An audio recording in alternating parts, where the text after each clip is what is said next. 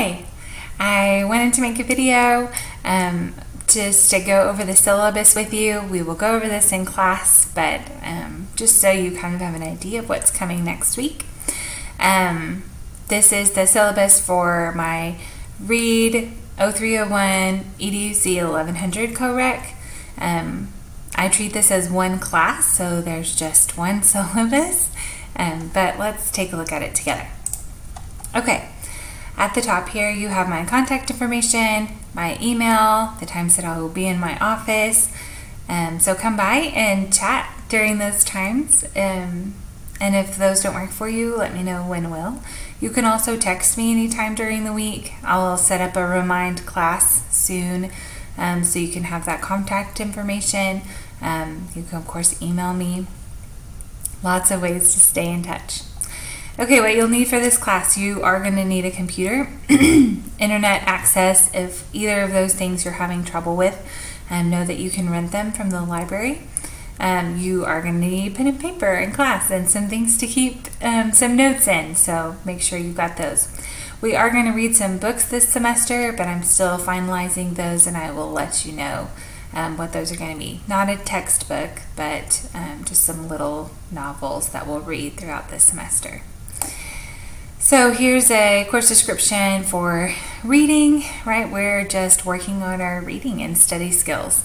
And then for the Education 1100 piece, this is an abbreviated version of the Learning Frameworks class that we teach, which is a study skills, student success class. So working on our reading skills and also just college success skills. So I'm excited about that. I think it'll be great. So here are student learning outcomes, and I will let you read those, what you can expect from me, that I'm available, that I'll answer you back when you text or email me, that you'll get all your things graded back within a couple days. I'm sorry, within a couple weeks. Everything will be turned in on Blackboard. I don't accept late work, so get it done on time. I expect that you will complete your homework, that you'll use Blackboard and your email, that you'll respect me, that you'll participate, you'll respect your fellow students, and that you'll submit your own work. There's our grading scale. You have to make a C or better in this class to be TSI compliant to move on to the next class, English 1301 if you're ready for that one, or any reading heavy college level class like history or something like that. There's our grading breakdown, and these are just some SPC wide statements to include in the syllabus. And then if you get down here, this is our tentative course schedule, what we're going to be doing.